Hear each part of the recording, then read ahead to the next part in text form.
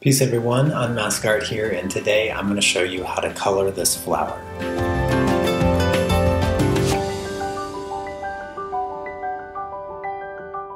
I colored this flower as part of a workshop series for Colored Pencil magazine, and you'll be able to find the written version of this tutorial in the upcoming issue. I'll have a link below in the description along with the reference photo and line art. So before I begin, let me first mention the supplies I will be using. I will be using Prismacolor pencils on Strathmore Bristol smooth paper and blending with Zested. Alright, so let's get started. Once you have your line art transferred to your paper, the first step will be to begin filling in the shadows. For this, I am using the Prismacolor 1069. I'm using a rather light pressure, just enough for the color to show up on the paper. Laying out these shadows early will help give the flower petals their subtle contours. Next, I am going to use Prismacolor 1023 to give the shadows a bit of color. I consider this a toning color. Again, very light pressure, just enough to bring in a touch of blue into the shadows. After adding some blue, I'm going to add another toning color, which is 927. Now we are going to start warming things up by adding in some of the peach color into the petals, and again, light pressure. You also notice I use the color to start building some of the more defining features of the petals, most notably the orange stripes that run through the center of each petal. The next step is to start bringing in some real color. For this, I am using 916. I am applying it with a medium pressure as I want the color to really show up. This color has a bit more detail-oriented focus. As you can see, this color shows up on the tips of each petal and also at the base of each petal.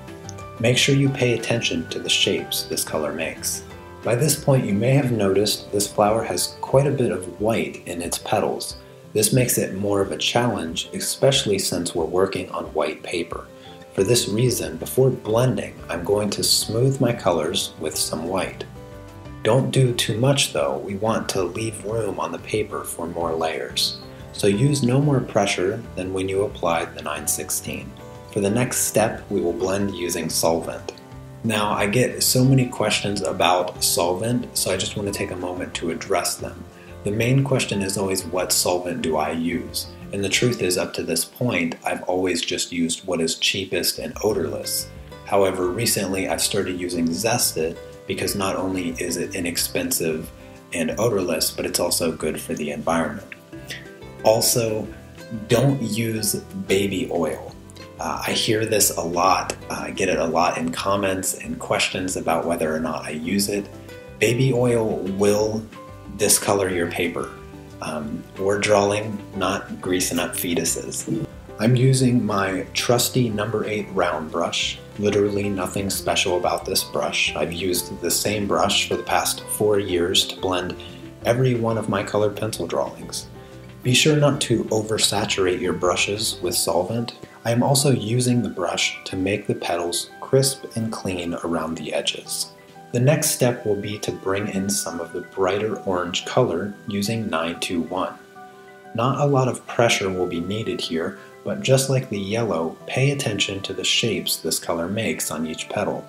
Be sure you are coloring in the direction of the contours. This helps hide the pencil strokes. And again, we will softly blend this color into the rest of the petal. Remember to blend with the contours. Maintaining good pencil and brush discipline goes a long way, and it is a very good habit to get into.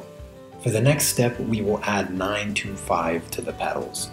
Use this color to add in the subtle texture of the petals. Keep the pencil sharp and use a light pressure, letting the color build up slowly so you don't overdo it. The next step is adding the spots to the petals using 931.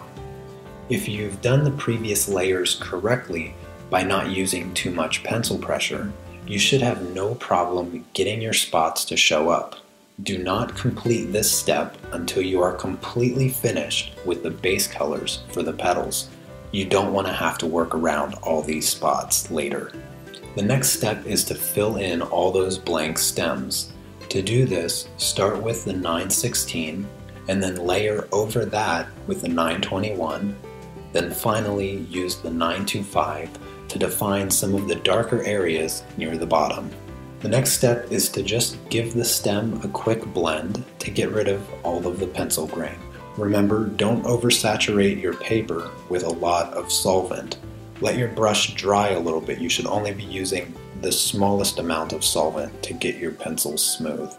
The final step is to go back to the 931 color and add the last bit of texture to the stems. I use this color to add some contrast to the bottoms of the stem, as well as adding the little fuzzy texture at the tops. You can draw small lines or just stipple in some dots to give that fuzzy texture. Alright everyone, there you have it. I hope that you found this tutorial helpful. If you did, let me know by commenting below and giving the video a thumbs up. Feel free to ask me questions and leave your suggestions for future tutorials, and subscribe so you don't miss out. Also, make sure you check out Colored Pencil Magazine over on Patreon, because for just a $3 pledge, you get the digital version of each month's issue, including the issue that contains this tutorial.